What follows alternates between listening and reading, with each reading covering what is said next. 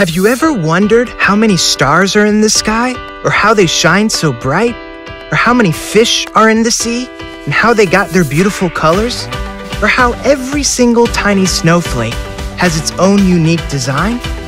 We may not know all the answers to these questions, but we know who does. God created every person, animal, and tree. He knows every star in the galaxy and every grain of sand on the beach. The same God who created the universe knows every hair on my head and every dream in my heart. He is the designer of it all, and He knows us by name. He loves us. He cares for us. And to know that is to know something that is truly indescribable.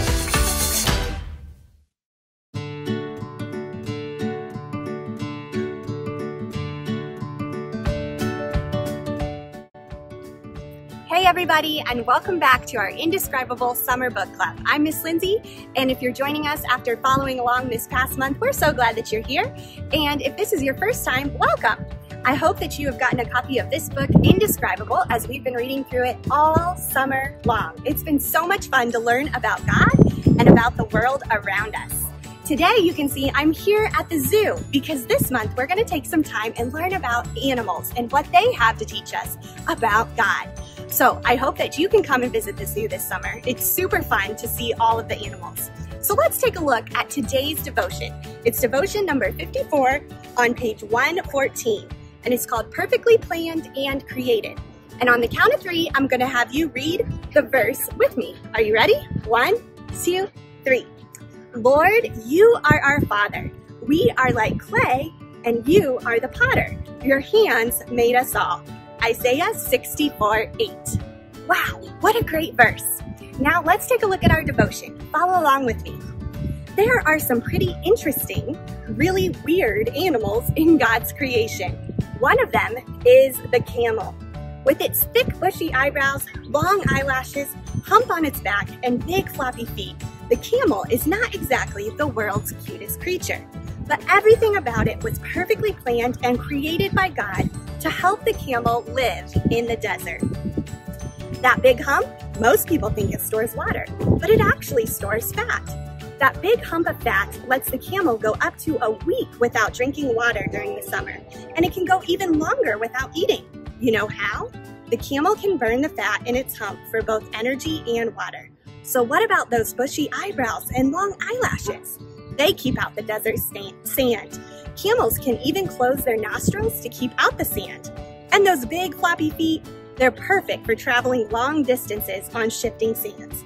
Yes, camels were perfectly planned and created to live in the desert.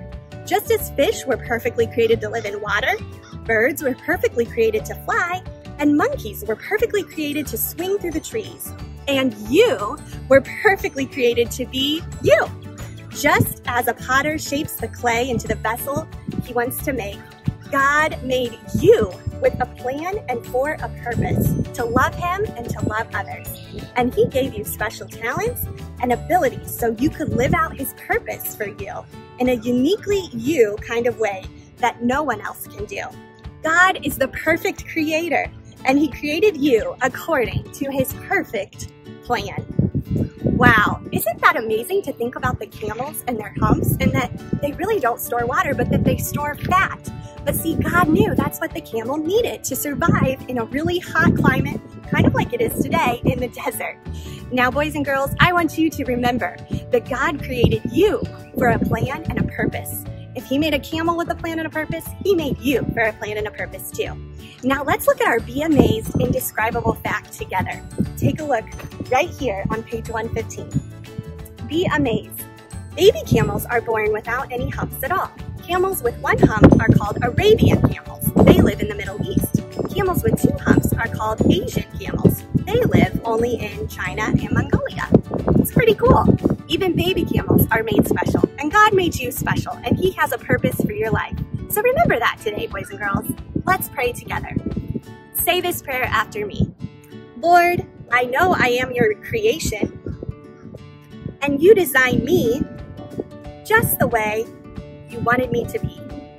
Please show me the talents you've given me and help me use them in ways that make you smile and help others see you. Amen.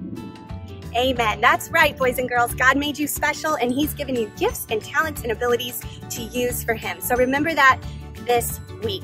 Now, finally, let's wrap it up with our special phrases we've been saying each and every week together. Say these after me. Are you ready? Our God is awesome and amazing. Our God is mighty beyond our imagination. And our God is indescribable. That's right. I can't wait to see you next week for another animal that we learn more about in God's creation. Bye.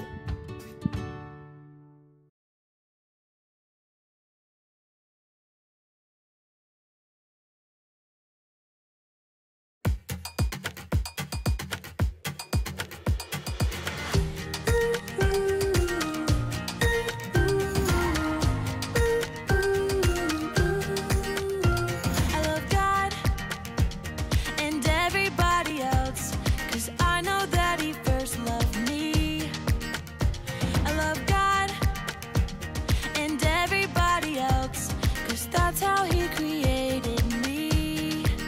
I'm gonna love God and everybody else. I'm gonna shine my life for you. I'm gonna love God and everybody else, 'cause that's what I was made to do. I love you, no matter who you are, no matter who you are, it's true.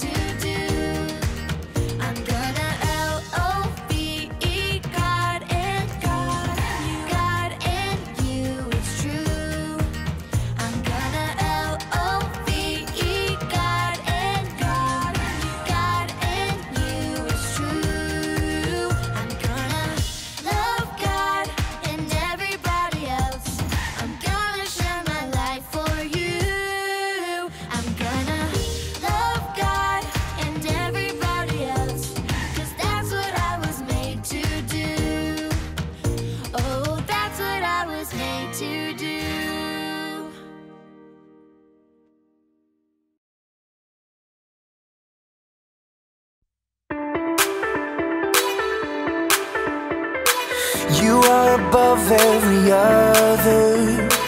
Your love amazes me. You created every beautiful color for everyone to see. I want the world to know, I want my life to show just what your love has done for me.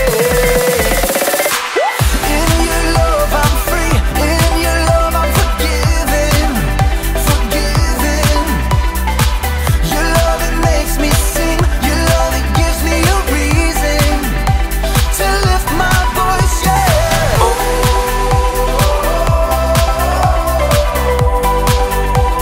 I lift my voice, yeah.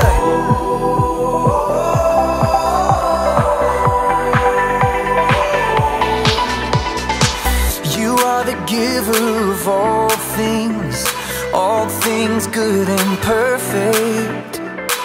I give you all of my praise, God, 'cause only you deserve it. I want the world to know, I want my life to show just what your love has done for me.